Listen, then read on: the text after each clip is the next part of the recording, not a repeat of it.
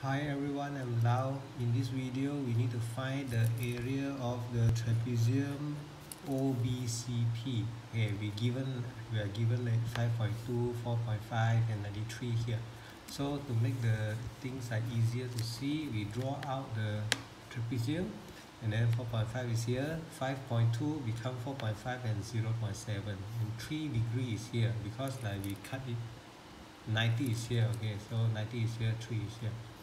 So to make the thing like we can see the triangle here already, right? And then this one is also 90 degree, so we can use the tangent because this is the opposite of the degree, and we need to find this line, the base of the triangle, which is same as BC.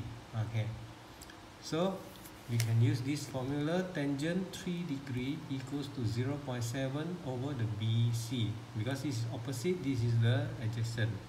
So BC equals to this one, 0.7 over tangent 3, and then after we calculate with calculator, then we use this, we get this one, 13.36. So draw the triangle like this, draw a trapezium like this, and then we get this, and then like A plus B or A plus B, doesn't matter. Two parallel sides plus together divided by 2, and then times the distance between them. Well, distance between two parallel lines is at 13.36. Okay, so after that we get this one, but the answer require have to like in 3 significant, so we round it off, become 3 significant, 1 2 3. Okay, thank you.